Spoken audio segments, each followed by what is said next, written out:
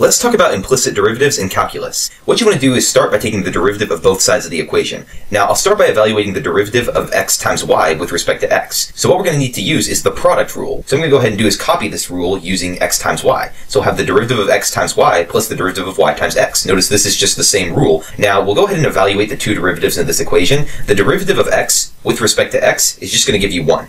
The derivative of y with respect to x will give you dy over dx. So this is the evaluated derivative. Now let's go ahead and take the derivative of y squared. The derivative of y squared, we can use the power rule, which is just 2y. But since we took the derivative of y with respect to x, we need to throw a dy over dx on here. So this is our expression, and this is the derivative of y squared. The derivative of any constant is just going to give you 0. So now we have our equation, and we need to get dy over dx by itself. So I'll go ahead and subtract y from both sides. That'll get the y's to cancel. I'll factor dy over dx out of this expression, and then divide both sides by x plus 2y. That gets the x plus 2y's to cancel, giving me this expression right here. This is the implicit derivative and the answer to the problem.